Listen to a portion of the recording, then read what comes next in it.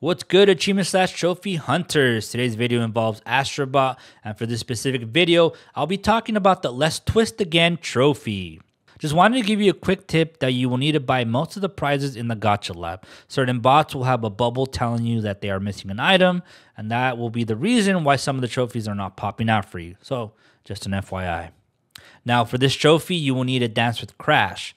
Crash will be located behind the PS5 ship, and all you have to do is approach him and press down on the D-pad.